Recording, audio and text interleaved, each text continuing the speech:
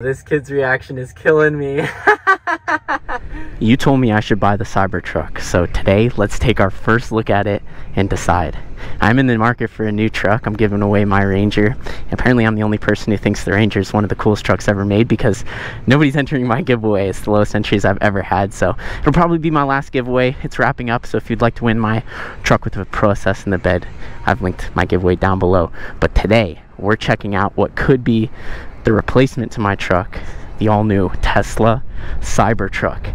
I want to give a massive thank you to Unicycle for lending me Unicycle's brand new Cybertruck. They just wrapped it. It looks almost like the stainless steel that these come in, but with no fingerprints, and it's got a really subtle pearlescence that comes out the most in the sunlight. This truck looks so much better in person than in any of the pictures I've seen. It's a little bit smaller than I was expecting. It's exactly the size of a Ford F-150, but the presence is massive. That's why I've quadruple parked right here, claiming my territory. Biggest windshield ever in a production vehicle, with the biggest windshield wiper ever in a production vehicle. It looks outrageous, but I don't know, the whole truck's outrageous, but it pulls it off really well. Let's look at some things that are interesting here. For example, these wheels, I think they look really cool. They did come with aerodynamic covers that apparently have already been recalled after only a couple weeks, so that's why the cover's off. I think it looks better without it, but it will get a little bit less range like that. The bed of the truck, this is the most important part. Open it up. This cover can withstand 300 pounds on 1 foot. They said I can give it a try, so that's impressive. I would feel confident leaving maybe a bike on its side in here. It's pretty safe. There's also another bit of storage in here. The rear wheels turn on this truck, so I've got it already demonstrating. If you've got the wheels turning, the front wheels turning that way, the Cybertruck will turn the rear wheels like that. So according to everyone I've spoken to that's driven this truck, it feels exactly like a car as opposed to a truck. I have not driven this yet. I literally got dropped off with 2 bikes and a Cybertruck, so when I get in this truck, it'll be my first time. This is the fastest Cybertruck. It's the dual motor Foundation series. The 3-motor Cyberbeast is about to come out, and when it does, that will be the fastest, most powerful Cybertruck. But as this sits, it gets 315 miles of range, and soon they'll be sending out extended battery packs that do 450 miles of range, which is really impressive for an electric truck. I don't think any of the other electric trucks can really compete with that right now. There's not a single Tesla logo anywhere. It doesn't even say Cybertruck, and I don't think they did that because they don't need to. They don't need to put a logo anywhere. Everyone knows exactly what this is. What do you think? Now, considering getting a truck for myself, the most important thing for me is how does it haul bikes. Now, I know there's one feature on here that is just perfect for bikes, which I'll show first. Oh no, it's so windy up here. Look at that. 2 house style outlets at 120 volts and then a third 240 volt outlet. This is exciting. If you had the appropriate adapter, you could charge your surron super fast out of that. Let's test this out. I'm gonna charge my 72 volt chai battery out of this outlet. This is crazy. You can just plug your charger into your truck.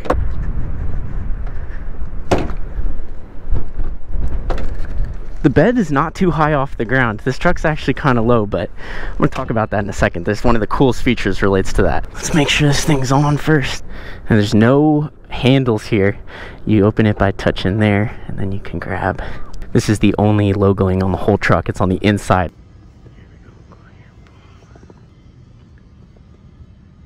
There we go. The charger's alive. This is so cool. We're charging out of the Cybertruck. So surround with 16-inch wheels fits my Ford Ranger 6-foot bed perfectly. So, wait, no way. Oh, wait, that's tight. That is pretty disappointing for me. So, I'm realizing the bed is 6 foot from here, but then there's plastic that slopes forward, which means the front wheel is pushed back and you just don't fit Let's load up the Ride Pro SS next to the Surron. Okay, that looks badass. Is this the first Cybertruck with 2 Rons in the back, even though one's in your Ride Pro? But no, both of these stick out. Look at that.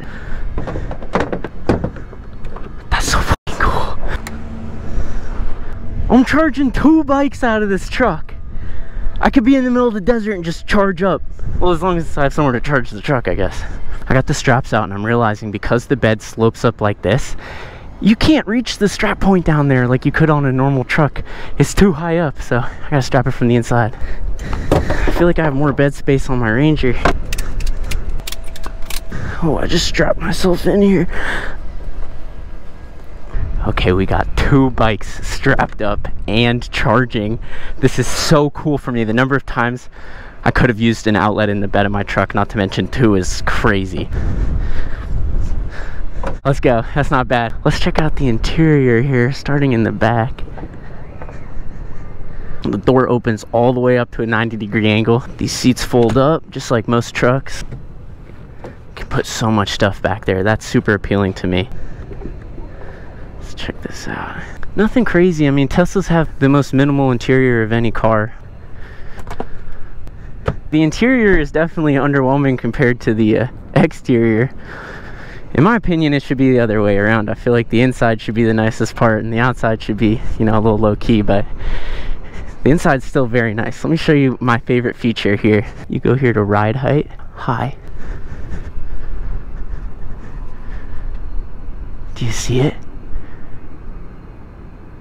You see it going up? So I just told it to increase the ride height and it's slowly lifting. It's kind of hard to show on camera because it goes slowly, but you absolutely notice the lift. The truck looks way more like a truck now. On a normal truck, if you want to lift it, you have to spend thousands of dollars. You have to get a wheel alignment. It ruins your mileage, but it looks cool, right? So on this truck, you can choose when it's lifted, maybe when you're in a parking lot or when you're off-roading or when you want to flex.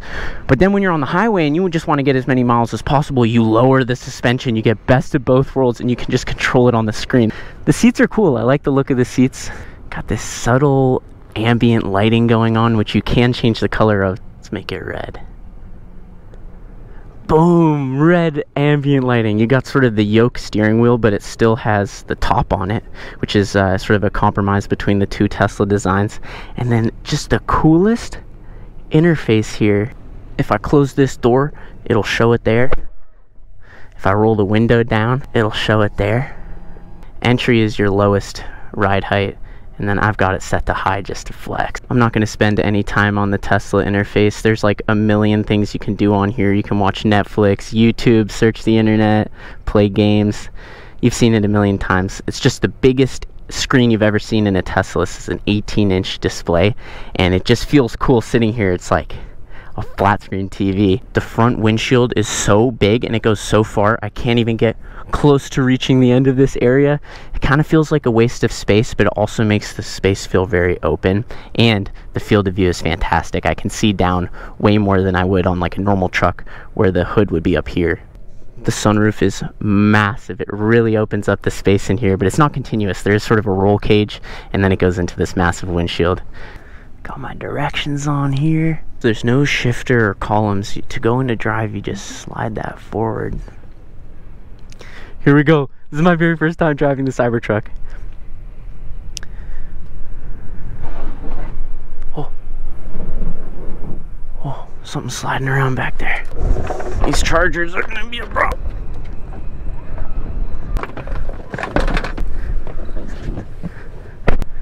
Here we go. We're out. So I read about this. The full radius of the wheel is there. So that's the full turning extent of this truck, is only not even 180-degree turn. So very sensitive steering wheel, which might be nice. Oh, let's see, I'm looking for a signal here, but the signals are this. I feel like it makes a big truck feel smaller when you barely have to turn the wheel, which it absolutely is the case. That's awesome. Now turn right onto Oregon Street. Whoa, Whoa, the turning is crazy. Turn right onto East Grand Avenue. Now turn right onto East Grand Avenue. No way. Nobody's cooler than me on the road right now. I'm in a Cybertruck with 2 bikes on the back. Wow, the throttling on this truck is exactly what you would expect. It's super snappy. I've driven a Tesla before. I've driven a Model Y. This fucking thing is loud. It feels just like that. You let off the gas and it regens for you, so you barely ever touch the brake. You're just throttling. Here you can see all the other cars around you. That's so cool. I love the display. I love the Tesla interface. Rear view is pretty good. It's just big and comfy in here. Big ARM console. The steering is so sensitive. That's crazy how easy it turns. Oh my god, I want to drive like such an asshole in this. I want to cut everyone off. Whoa! This is a truck. It drives just like the Model Y. If anything, this feels more powerful and faster than the Model Y, which is a much smaller, more aerodynamic car.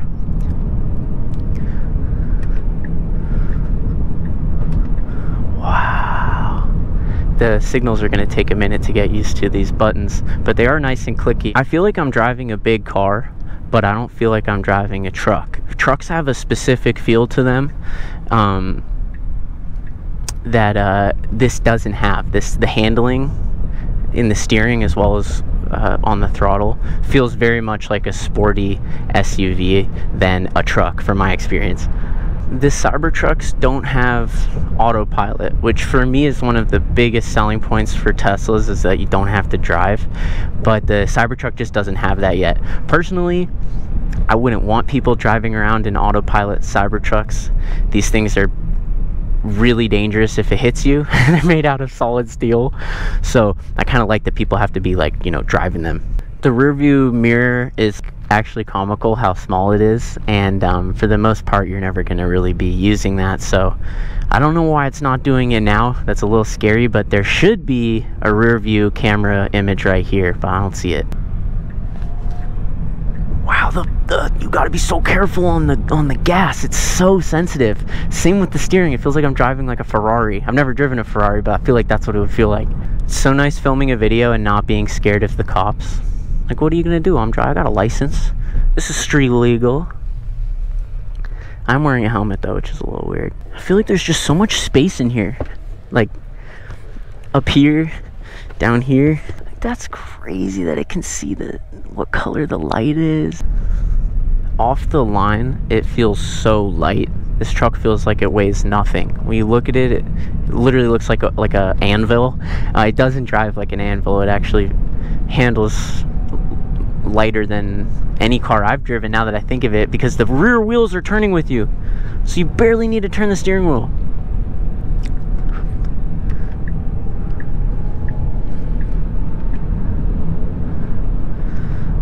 Oh my god, I want to be an asshole in this thing.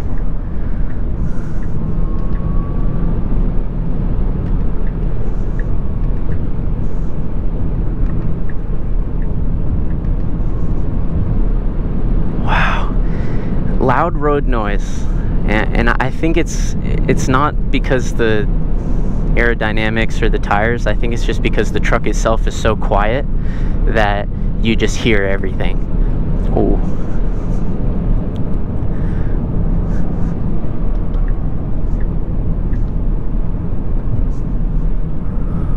Wow.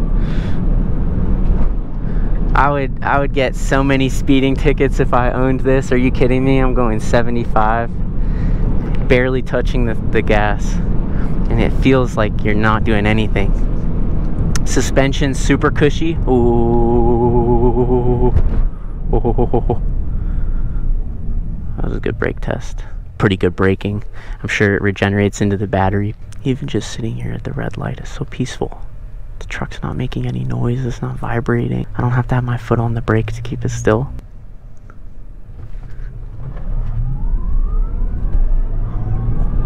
Whoa, whoa, whoa. That's unbelievable that I just went that fast in the truck. The suspension is very, very comfortable. I feel like I'm driving like a Cadillac or a Escalade, something super cushy. The suspension just floats. But you can hear some road noise. It must be those 35-inch tires. I believe they're all-terrain, and those tend to have more noise on the concrete. This is weird for me making a video in a car. I've only ever made. I'm just gonna stop signaling. I don't like using these signals, and people have to move out of my way anyway.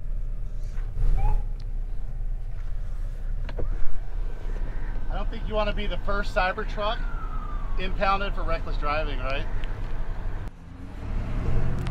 Is that a cop? That'd be pretty crazy, huh? I'm making a car video. I can't ride like I normally do. I gotta actually follow the laws. I'm glad that wasn't a real cop, but he had the siren, so. I've got the helmet on. I'm in the bike zone. I need to get in the car zone. Please comment below if you want to see more videos about electric cars and electric trucks, because I'm having so much fun with this. It's my first time doing it, and I want to review all the electric cars now if you'd be interested. That's a different car. Yeah, isn't it?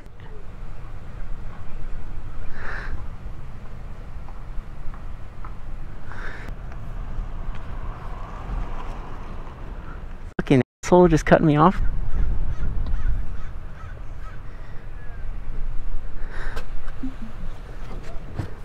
Sir? What's up? This one thing opens this thing, right? One of these? Yeah, this pops the tailgate. Pops the tail. Yeah. Thanks, it's not mine. I'm just making a video on it. I wish it was mine. This thing's badass. What's the base on this, You know, I think this one is the dual motor. They're coming out with a single motor, which will be a little more affordable, but this is up there like in the 80s. 80s? Yeah. Okay. Which, I mean, low-key, like, a new F-150 gets up there easily. Yeah. I was thinking about the Ford F-150. I wanted a truck. I want a truck. Bad. A couple years, maybe a used one. Yeah, exactly. What's your YouTube channel? It's Surronster. It's the red. That's me right there. Bang.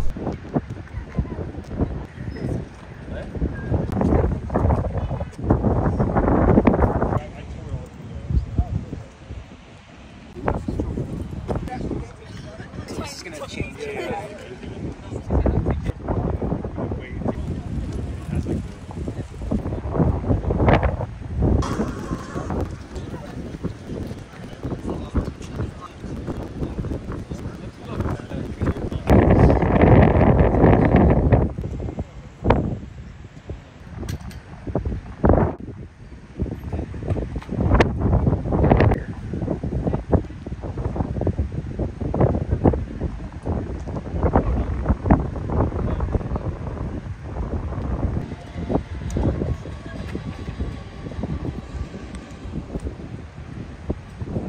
Damn, I just parked it up here, testing out some of the dirtability. That's badass. We're just leaving now. This kid's reaction is killing me. That's hella funny, bro. Let me go over a couple things I like and a couple things I dislike about the Cybertruck. I really like the way it handles. It's fast, it's powerful, obviously, but the way that it turns is the selling point for me. The fact that the rear wheels turn and you get that radius makes a big truck feel small, and I really like that. I also really like that there's outlets in the bed. I really like all this infotainment technology, and I love that you can change the ride height on this truck depending on the circumstances. Those are all selling points for me. Now, that being said, here are the 3 reasons I'm not buying the Tesla Cybertruck. Number 1 is it's $80,000. Number 2 is the bikes don't fit in the bed. You have to put them at an angle, and that's a huge deal breaker for me. The only reason I need a truck is to fit e-bikes, and if they don't fit in the bed, that's too bad. And the 3rd reason I'm not buying the Tesla Cybertruck is because it is so cool and so new and so fancy and flashy that every single person that sees it wants to talk to you and take a picture, and that was really fun today. I really enjoyed that, but on the daily, that is just not practical for me. I already have the bikes which draw a lot of attention that I usually don't need when I'm filming, and you add the truck to it, it's just going to be impossible to do anything productive outside, at least for the current time. In the near future, I think there's 2 million Tesla Cybertrucks on order right now. I don't think Tesla will ever make 2 million of them at this rate, but by the time there's 2 million on the street, nobody's going to care about the Cybertruck, and then maybe I would consider it if they had a long bed. That's my first impression review. As always, thank you so much for watching. As I do.